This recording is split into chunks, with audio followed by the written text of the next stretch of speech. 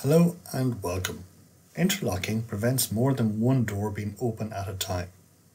When enabled, a user will be denied access if another door in the door group is open.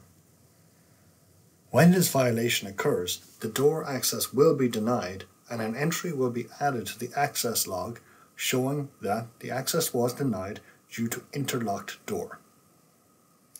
In order to configure this, select XBus, Door Controllers, and select an individual door.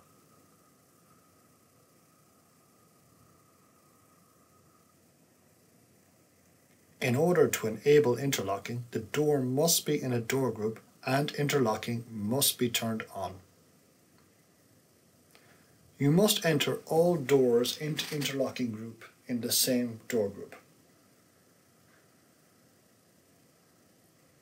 We will now add a second door to this group. The door is added to door group 1 and interlock is turned on.